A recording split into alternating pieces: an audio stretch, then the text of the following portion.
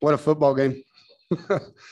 What a game. That's why you play until the last second runs off the clock. So proud of our team and their fight, our staff, the chemistry and the resolve of this team and the mental toughness, the next man up. I mean, we're down 7 starters now on defense. And had the flu run through our team this week. We had guys that didn't practice all week. And then to be able to win like that, I mean, just says so much about these young men. I want to thank our crowd and our students. Thanksgiving break coming back. I love you. Our students are just amazing. That was a special night. You guys were incredible. And thank you for that. Our seniors deserved that, and you guys delivered. Devin Leary, just continues to make clutch plays, and it's pretty cool to see him break Phillip Rivers' record. Phillip's such a great player, and Devin just thanked his entire team down in the locker room, thanked his O-line, everybody, defense, offense. He's a selfless player. You got to tip your hat to Sam Howell. That guy's a warrior for them. He played really hard. He's a great football player. He's going to have a great career. That was a hard-fought game by 2 teams, and we found a way to win it. I don't know what was left on the clock there at the end when we needed 2 scores, and we found a way to get them. And pretty awesome that it was a Mecca to make that play.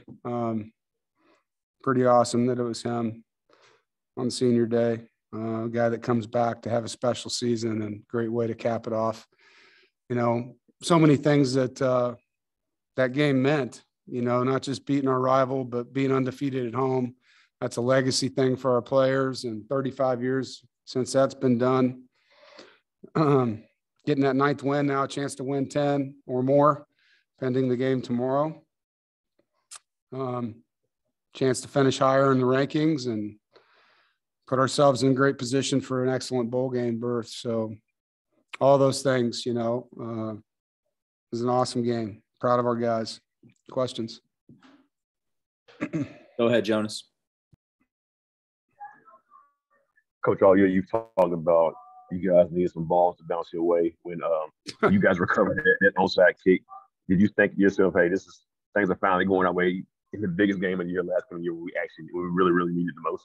Yeah, we needed that one because, we blocked the second punt there and it bounced back. You ever seen someone block a punt and someone else get a first down out of it? Like the opposite of getting bounces our way, Jonas, there.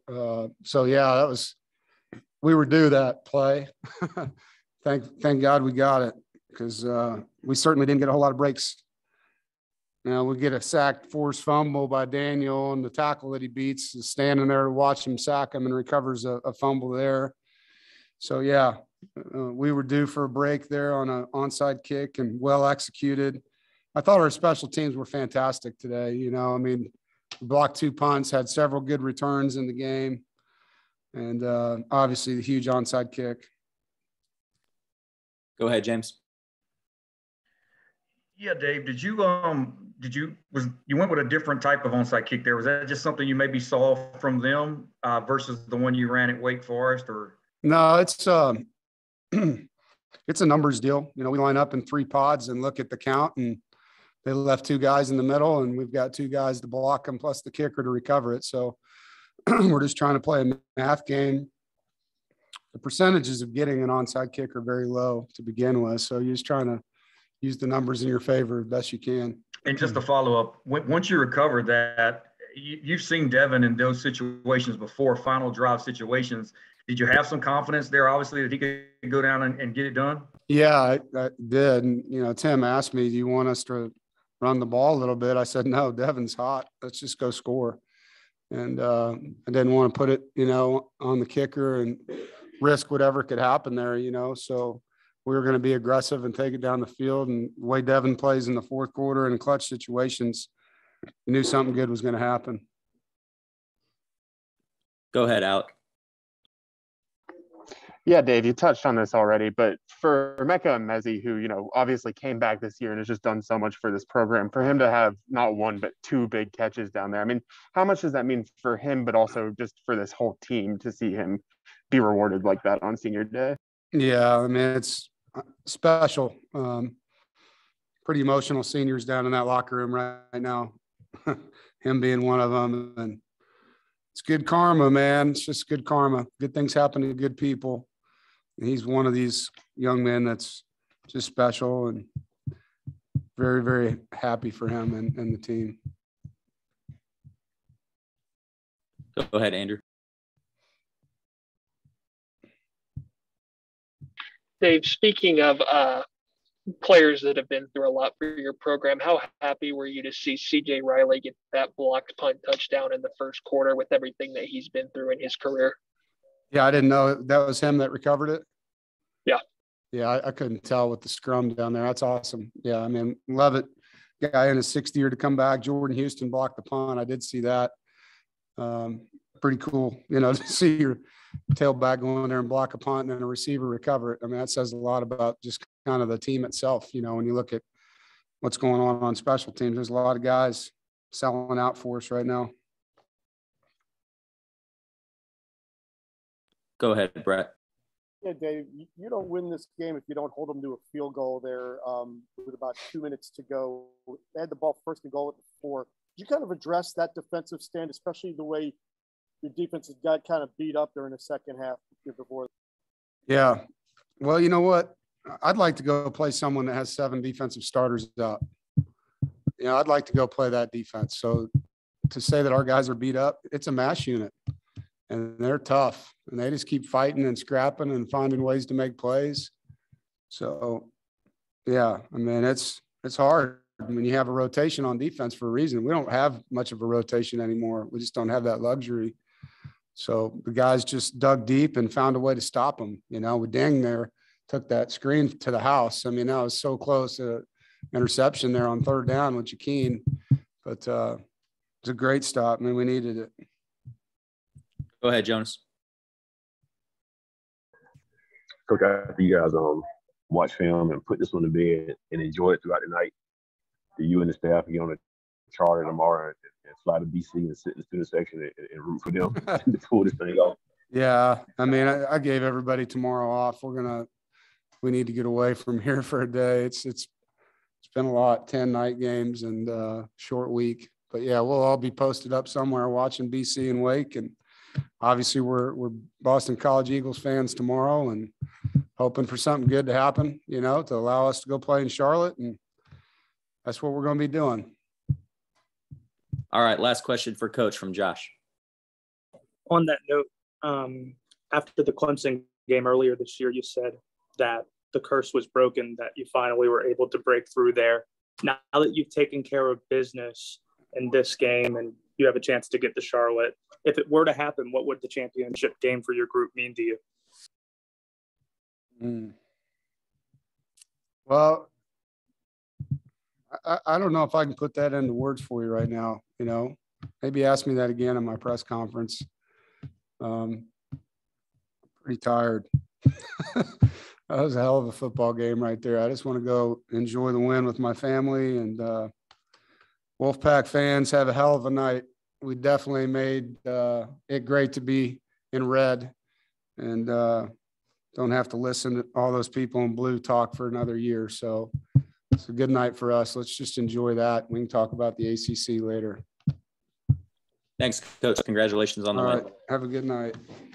All right, guys. Corey Durden's here if you want to start raising your hands for questions for him.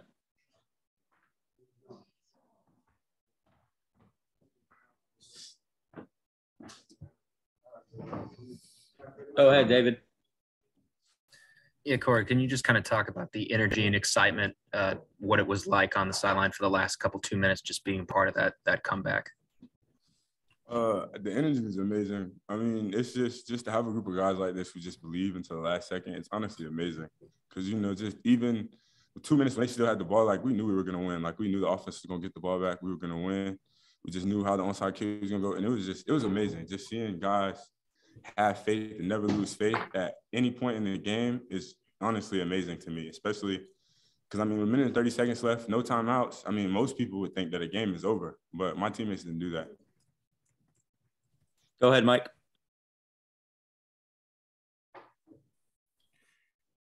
Hey, Corey, obviously UNC, has gotten the better of state the last few years. Can you kind of just put into words and tell us what it means not only just to beat them, but to go out here in your final game here at Carter Finley, kind of the way that you did just now?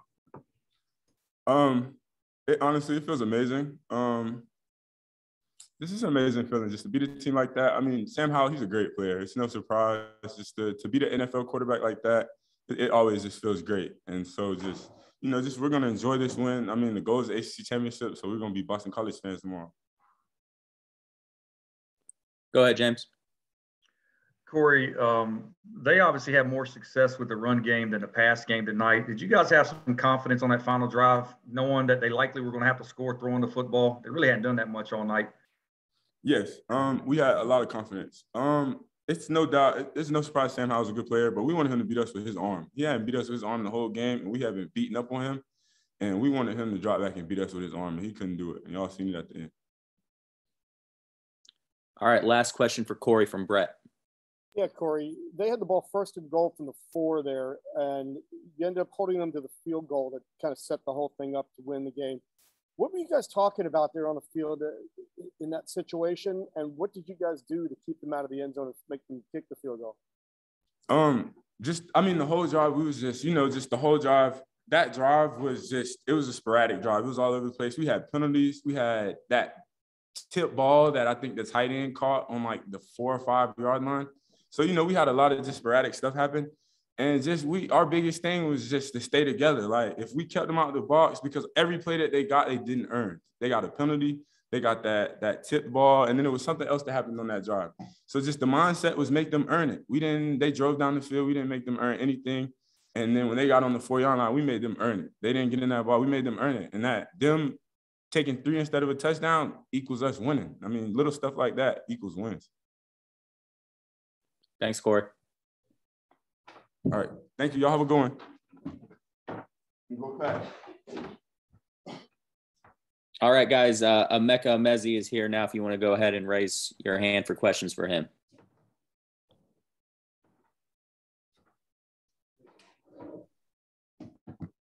Go ahead, David. So, Emeka, your final catch at Carter Finley Stadium is going to be that touchdown to win this game. Has that sunk into you at all? And can you kind of describe what that's like? Honestly, no. Like, bro, what even just happened, honestly? Like we were down with 2 minutes left. And I don't know, I just seen in like the crowd, my head was down, but I seen in the crowd, so many shirts said, "Don't ever give up." I just started praying, like Jimmy V, and I just started praying.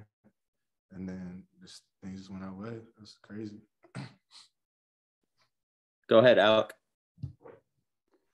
Yeah, Mecca, you obviously, decided to come back this year. You wanted to be here with this team to kind of end the regular season undefeated at home in a game like this where you get 2 touchdown catches against your rival. Just how much does that mean to you to be able to kind of finish the regular season portion like that?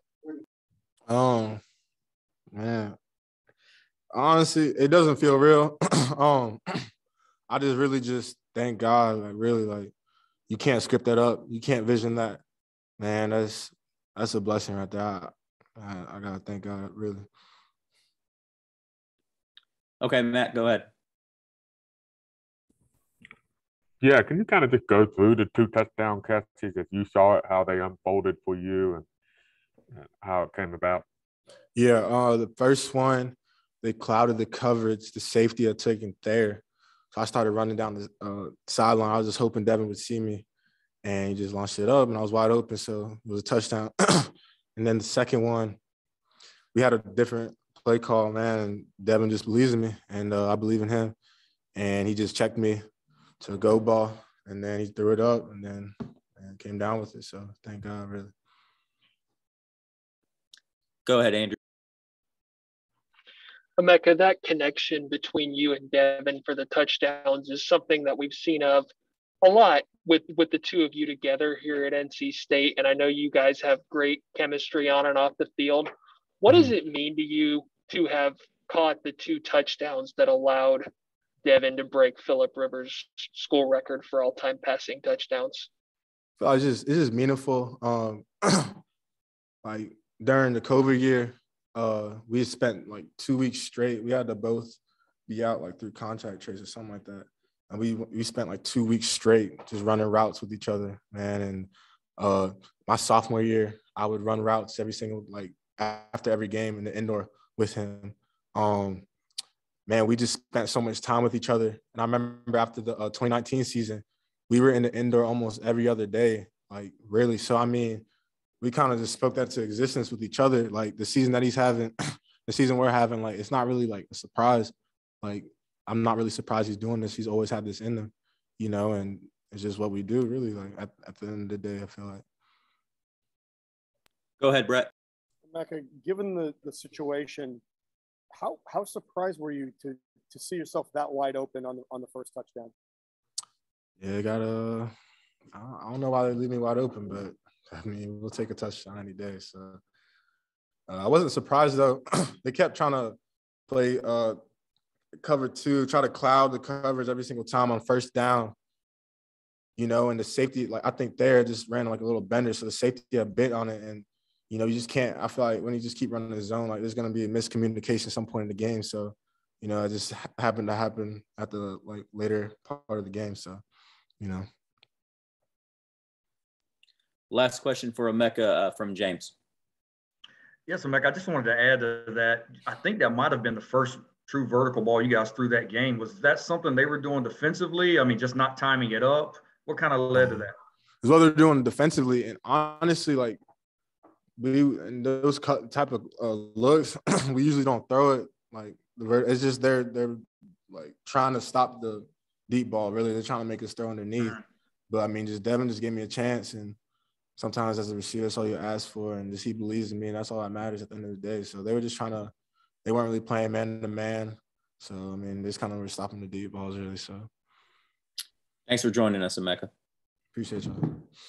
All right, guys, Devin Leary's here now. If you want to raise your hand for questions for Devin.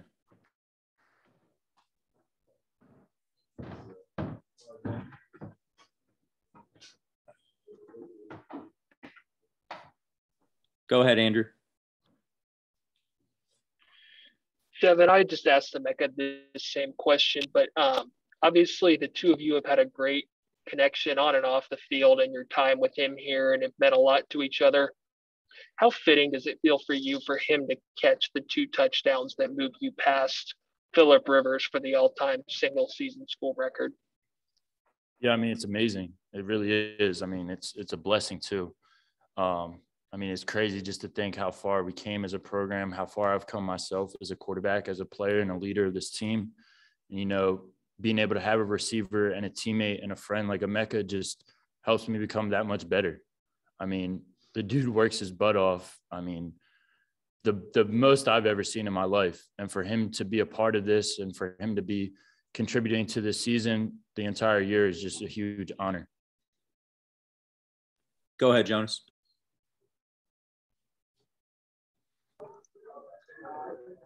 Hey, Devin. Coach Jordan has talked about all season how you guys, well, these last couple weeks, how you guys get some balls to bounce your way, how you catch some breaks. At Wake Forest, you guys didn't get the onside kick. You felt like, of course, you would have won the game. When you guys recovered it, when Chris recovered that onside kick for you guys, what was going through your mind? Were you thinking, like, this is the redemption we needed from that game, and something finally went our way, we can finish it off? Yeah, it was crazy. I mean, just to think like we were in a very similar situation not too long ago and things didn't really go our way. And then, you know, as soon as we recovered the kick, I knew we were going to score. I knew we were going to get the ball in the end zone somehow, some way. And, you know, football kind of works out that way sometimes. And I'm glad it was in our favor. Go ahead, Brett. I'll ask you the same question I asked Emeka. How surprised were you to see him that wide open given the circumstances there at the end of the first? Yeah, I mean, I was surprised, honestly. I mean, they did a good job of, you know, knowing where Emeka was each and every play, kind of being able to cloud towards his side, being able to trap towards his side. And, you know, it was almost just like a busted coverage. I mean, went through my progression, saw Emeka was wide open, gave him a shot, and let him do the rest. Go ahead, David. Does this top what happened against Clemson just as far as craziness goes, as far as, you know, things that you'll kind of remember when you look back at your career? Yeah, I mean, I think they're both pretty crazy. I mean, both games is like coming down to the wire. You know, we got to make a play, and we do. I mean, it's very similar. It's very weird how the game works out like that sometimes, but you know, knocking off a number 9 team early in the season is something you'll always remember. And then year in and year out, anytime you beat UNC as a rival, you're always going to remember it. So, I mean, they pretty much go hand in hand for me. Go ahead, Mike. Hey, Devin, congrats on the win, man. You touched on it a little bit. I was wondering if you can just take us through some of your emotions and what's going on in your mind when you see Christopher recover the onside kick and then going onto the field knowing that you'll have a chance to take the lead with just over a minute to go. Can you take us through kind of what's going on there? Yeah, I mean, we knew we needed to get the onside kick to have a chance to win. And as soon as we recovered it, you know, the first thing, all my teammates are looking at me, all the guys on defense looking at me, offense saying, let's go win this thing. And, you know, as the quarterback of this team, as a leader of this team, you got to put your best foot forward. And that's what we did. I mean, my emotions, I like to stay level throughout the entire game until the time runs out. And that's kind of how I've been. And I knew as soon as we recovered the ball that we were going to go down and score. All right, last question for Devin from James. Yeah, Devin, I think Coach Doran mentioned that once you got inside the field goal range on that last drive, you could have ran it, but he decided to throw with you. Was that your first read to throw to Emeka, or was that something you just were specifically looking for? Yeah, that was one of my reads. You know, based off the coverage, based off the matchup, we were just basically taking a shot. We knew Emeka, you know, he does a great job of locating the ball. As soon as I saw the opening, just gave him a shot. He made a great play. Thanks for taking the time, Devin. Thank you. All right, guys, last NC State player, Levi Jones, joining us now.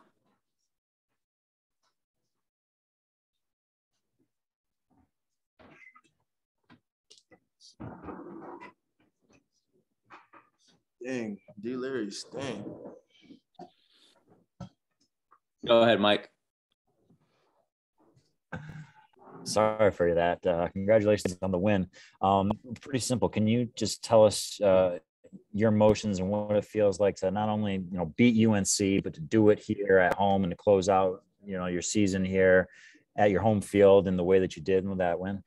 Yeah, I mean, for me, it was very huge. You know, it was my first time beating them since I've enrolled at NC State. You know, so just, you know, always beating a rival is a huge win. You know, and just how it came down to the wire. You know, how it took all sides of the ball. You know, just made it even better. So.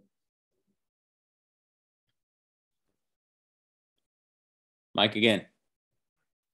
All right. And also, obviously, that last when you guys held them to a field goal, what's some of the talk there? You know, they got down inside the 10 and you guys were able to defend the pass and the run pretty well. Can you take us through some of that process where they had been able to score on you, but you guys held them to just that field goal? You know, how big was that? Just having that mentality of bending, not break. You know, defense bend, don't break. So we just, you know, staying persistent, you know, doing what we're supposed to do, doing what we're coached to do, playing the calls and executing. So just only giving away 3 points at that drive is almost a win for the defense, you know. So that's just kind of the mentality we have, you know. No one ever gets down on each other, you know. If someone might make a mistake, we're there to pick him up, you know. So you feel me? That's where our mindset was, and that's how, you know, we approach things. Go ahead, Alec. Yeah, Coach Doran's talked a lot this year in the last couple of weeks about how important it was for you guys and how it was a goal to go undefeated at home. Just for you guys as a team, how much does that mean to finish that out and kind of cement your legacy that way? Yeah, very huge. You know, it's something that hasn't been done here in a while at NC State. So just, you know, having our name in that line of history is very important to us, you know, and that's what we've been working for, you know, just turning stuff around, you know, making big things happen. So that's where we feel about it. Go ahead, Jonas. Was there any point in the fourth quarter, you know, UNC had a lot of momentum? Like, was there any point where their players were kind of carrying themselves like the game was over with, celebrating too soon? And how's it going to come back and actually secure the victory? I mean, I know the mentality and some of the things that I was hearing from some of the people on our sideline, whether they're players or whether they're, you know, part of the staff. Like, I didn't hear anyone giving up. You know, I heard everyone saying, like, we're still in this. The game's not over. There's still 2 minutes on the clock. There's still 3:04 on the clock or whatever it was, you know. So, you know, just coming off the field to the sideline and hearing that, you know, hearing everyone's just their uplifting spirit, you know, that really helps a lot. It brings a lot of energy, you know, to the defense, you know. So. All right, that looks like it's it. Thanks for joining us. Thank y'all. All right, that's the end of the press conference for NC State. Thanks, Craig.